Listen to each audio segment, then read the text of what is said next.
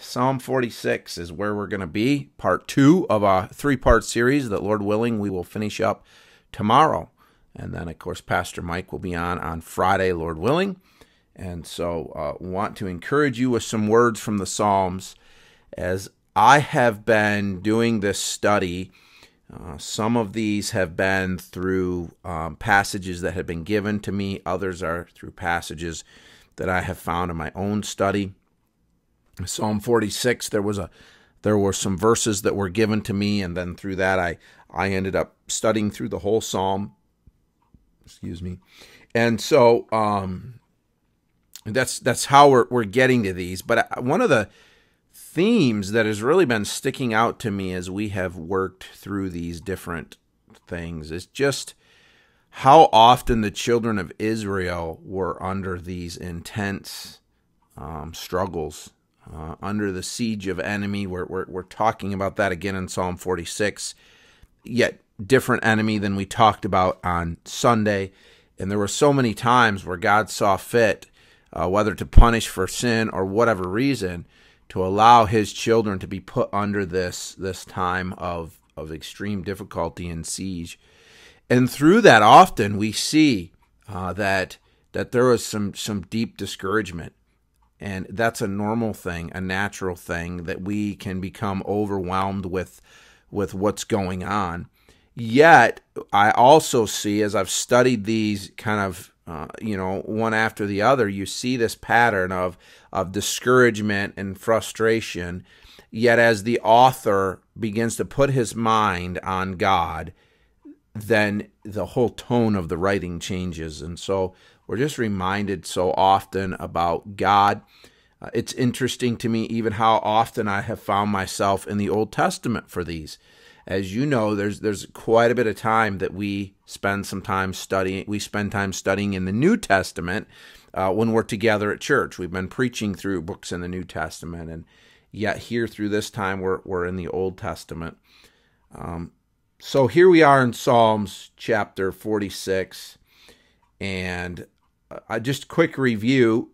Last week we looked at verses 1 through 3, and we looked at 3 declarations that we said, 3 declarations that would change your life. And those 3 declarations were God is our refuge, God is our strength, and God is our help. And then we looked at the idea of God as our help, as it literally says a very present help, a very, very specific and personal help. And so these are these declarations that the psalmist made. He said, God is my refuge. God is my strength. God is my help. And then he says, because of this, I will not fear. Because of my view of who God is, I will not fear. And then he goes on to say in those verses there that even if the earth is destroyed, I am not going to fear. And so again, I want to remind you, no matter what happens as we move forward, it might get bad. It might get worse. We might face even more economic difficulties. We might face even more health difficulties. But if we believe God to be who he says he is, we can clearly and calmly say, I will not fear. So now we're on to verses 4 through 7. And here's what the psalmist says. He says, there is a river whose streams make glad the city of God, the holy habitation of the Most High. God is in the midst of her. She shall not be moved. God will help her when morning dawns. The nations rage. The kingdoms totter. He utters his voice. The earth melts. The Lord of hosts is with us. The God of Jacob is our fortress. I love these verses. This entire psalm, many of the psalms are very poetic, very descriptive. And what I see here first in verse 4 is the fact that we see this idea of God's presence with his people. And in verse 4, I see that God's presence brings contentment. And so we're going to talk through that. Again, verse 4 says, there is a river whose streams make glad the city of God, the holy habitation of the Most High. And there's a significance here to this idea of the river, and I don't want us to miss it. Many cities were built at that time along a water source. along a place where there was a river that that would flow often right through the middle of the city, and then they would build on the banks of the river. And the water, that was how they would get their water, and their water was extremely valuable, obviously, to be able to have that water source. And the problem is that Jerusalem was not built on that. Jerusalem didn't have that kind of a water source, and so they actually had systems of bringing water in. But what that did was left them very vulnerable when the enemies would come. If you remember Sunday, we talked about this idea of the enemy being the enemy surrounding the city and cutting them off. And that's what would happen here, is the enemy would surround the city. So the enemy has now surrounded Jerusalem, as we read here in Psalm 46. And it's very easy now to cut off the water supply because there's no river flowing in. And so the enemy has cut off the water supply, and at that point it's easy to bring defeat to a city. So what we see as that outside source of being able to care for themselves is taken away. But King Hezekiah had diverted an underground spring a long ways. I think it was about 1,700 foot, that he had diverted this spring so that it would bring water into the city. And the unique thing is that this was completely hidden from the enemy. The enemy had no idea how they were getting water, yet they were being supplied with this water. And this is the idea that's being brought out here in the psalm as he talks about that. He says there was this hidden river. It's a picture of God's blessing and fulfillment and contentment. Though outside it's terrible, though outside the enemy is there and ready, we see here that God is providing for them. God has given them what they need, and he's given them water. And so then as I studied that, I thought, what will we do as Christians when our outside sources are cut off, much like we're seeing now? How are we going to respond? How are we going to react when our finances are being cut off, when we can't work, when things get difficult that way? What are we going to do when we are cut off from church in a lot of ways? What about our spiritual growth? Unfortunately, there's a lot of Christians, the only time they get any kind of spiritual food is when they're in church. So what are we going to do when the enemy surrounds us and now our outside ability to provide for whatever our needs may be are cut off? What about other things? Will we find our contentment? Will we find our fulfillment in God? Will we find our fulfillment in what we are already given from the inside? God has given us all we need. And so we can be content in that. The other night, Tuesday morning, Scott and I were doing Bible study. We've been working through the walk, and so we have been meeting over the phone, and we'll talk on the phone, and we'll study the Bible together. And it's been really interesting to me that God has seen fit to put us in the chapter of contentment during this time. And to be reminded that God has given us all we need. Our contentment is to be found in him. And that's what we're seeing here. This verse says that this river makes the city glad. It literally brings joy and cheerfulness. Does God bring us joy and cheerfulness even in these difficult times? Is he all that we need? He should be, but it's a real test. It's a real test to know if what we say and what we truly feel are the same thing. Not only will he supply our physical need, but he supplies our spiritual need. 2 Peter 1:3 says, his divine power has granted to us all things that pertain to life and godliness, through the knowledge of him who has called us to his own glory and excellence. So I want to be very careful, because I don't want you to think that I'm downplaying the church. I can't wait to get back together. The Bible clearly tells us that we should be together. The Bible clearly tells us that there is an importance to be a part of a local church. But God has given us what we need that pertains to life and godliness. And it's through the knowledge of God. And you and I can obtain the knowledge of God when we're in his word on our own, or in his word with someone else, even if it's over the phone or over a video chat. You see, when we become surrounded and our outside things are cut off, we can still function because we have God and he gives us what we need. And those things are provided for. As I've thought about this, I'm going to share with you a verse that I actually wrote down from Tuesday when Scott and I were studying. Because this is an idea that we talked about, he and I, that God has a way of using things like this to remind you and I that we need to rely on him. It's really easy when things are going well to just kind of rely on our own selves and the things that we're providing for ourselves, when the reality is those things have been given to us by God. So, and now in this time, we're forced to rely on God. Proverbs 30, verse 8 and 9, which we looked at out of the walk book, says, remove far from me falsehood and lying.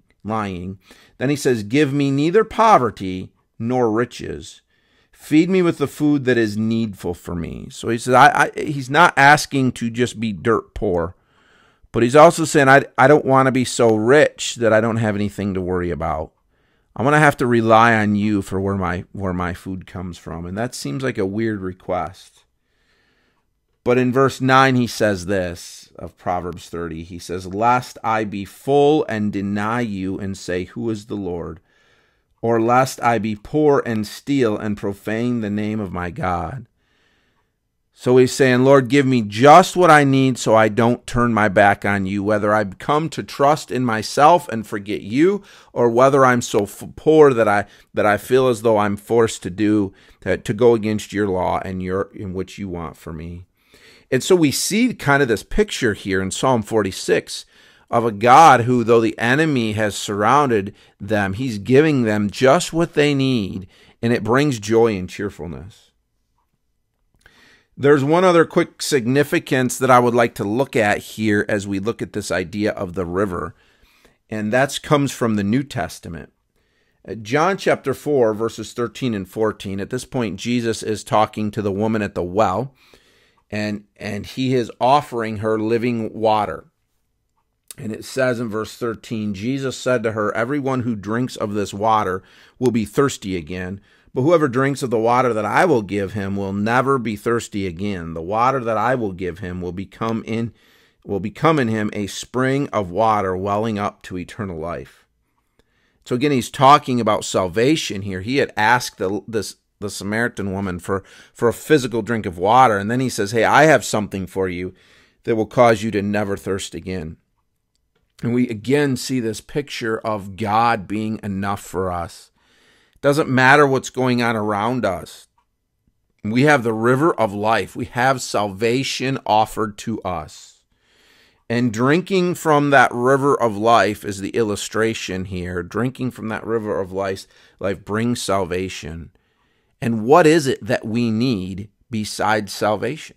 Salvation is really all we need. And so we can be joyful in that. We can be thankful for that. Well, as we move on to verse 5, we learn then that God's presence also brings encouragement. It builds us up because God is with us. Verse 5 says, God is in the midst of her. She shall not be moved. God will help her when morning dawns. God is not removed from our situation. Again, back in the first three verses, I think it's verse 3, the very present help. God is not removed from our situation. We never walk through this world alone. God is with us. Paul asks in Romans, he says, what is there that's going to separate me from God's love? And then he lists all of these things and says, none of these things will. Nothing can separate us from God's love.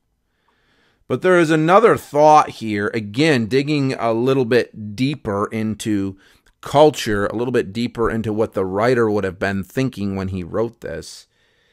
And by the way, especially for those of you who might be watching who aren't normally a part of our church, I hope as we go through things like this, you are beginning to see the importance of digging a little deeper into Scripture.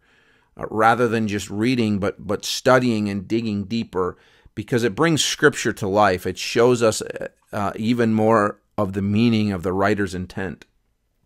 And so we see another one of those things here. Even in pagan countries and in pagan cities, they believed that if their God, small g, if their God was in their temple, that their city was impenetrable. And that as soon as that God was removed from that temple, that their city could fall. And so as the author writes here, he is reminding the people that God is still in the city. God is still in the temple. The presence of God is still with them. And of course, we know that's so much greater meaning even, because God is not a little wooden or metal shape, but he is real and he is powerful. And the fact that God is with them should be a huge encouragement to them. Again, Paul says, if God is for us, who can be against us? And I was thinking about even in our own lives. In our own lives, the Bible says that our body is a temple of the Holy Ghost. The Lord lives in us as Christians. And if God is dwelling in the temple, right, who then can be against us? And so again, taking courage and being fully convinced of who our God is, and that God is the one that I can find my contentment and my peace in, no matter what happens. God is here. God is with us. And then lastly, I want to look at the idea that God's presence brings protection in verses 6 through 7. It says, the nations rage, the kingdoms totter, he utters his voice and the earth melts. The Lord of hosts is with us, and Jacob is our fortress, Selah. So we see in this passage that God is stronger than our enemies. It says here, the nations rage. It's the same word that we looked at last week in the first 3 verses, talking about the waves and the sound of the waves crashing and how intimidating that can be. And he's talking about nations that are bubbling up, nations that are angry and ready for war, even coming to attack the children of Israel. And it's talking about how intimidating that can be. And I thought, man, as we look at the news, and we see what God is doing, and we see what's happening in the world, it's so easy to hear those nations raging and become fearful. And then it talks about these nations that totter and they fall, and leaders fall, and leaders are built up. And all of this uneasiness is happening, and we look at that and we can become fearful. But I love this reminder. The psalmist says this, God speaks, he utters, and the earth melts. What a picture of the power of our God. He says, in the midst of everything that's going on, if we think that somehow God has lost control of this stuff, just remember that all he has to do is speak a word and it's all over. It's done. So none of this is happening outside of God's control. And again, what went through my mind was the power of the words of God. The same words, the same way that God created this world, the psalmist is saying, is the same way he can end it. The same way all of this can be over. And yet, let me remind you as well, as we have been learning, that we also have the Bible, which is God's inspired word, which carries with it the same power. And you and I can read that and draw encouragement from that and draw strength from that. And we can speak that into the lives of people and let God's word do its work rather than us trying to convince people. What a wonderful picture of the power of God and his words. And then he finishes this section here. Remember I said last week that this was split into 3 stanzas. And so we see as he finishes up the second stanza, he just says that God is never going to leave us. He's with us. He's right there. Says the Lord of hosts is with us. The God of Jacob is our fortress. And when we begin to think through what we've learned about God and his power, would we not then understand that the presence of God would be a terror to the enemies of Israel? The presence of God in our lives should be a terror to the enemies. We should be living in such a way that our enemies are fearful because God is with us. Now, this word here, the Lord, is the word Yahweh. If you remember in chapter 6 in Foundations, for those of you who worked through that, it talked about some of the different names of God there. And this is Yahweh, the self-existent one. Again, being reminded that God does not need us and he does not need anything. And so he spoke into existence out of nothing. He spoke into existence the world. And then he could easily speak and it be gone because he does not need us. Yet this is the God who is with us, the God who brings terror to our enemies. So I want to finish today by asking you a question. I want to ask you, what is your enemy today? What are you struggling with? What is it that feels as though it has surrounded your life? Is it fear? Is it anxiety? Is it discouragement? Is it doubt? What's attacking you today? God is greater than all of those things, and God is our river that brings joy and gladness. These things that we are being anxious over from the outside, we see in this psalm, we do not need them. We simply need our God. And it's times like this that he often just wants us to be still, as we're going to find out tomorrow, just to be still and know that he is God. Just to put aside the busyness and the extras and all those things and just realize that God is enough. Again, when we have a proper view of God, we have a proper view of our problems. And I hope this has helped. I hope this is an encouragement to you. We'll see you tomorrow, Lord willing, as we finish up this chapter.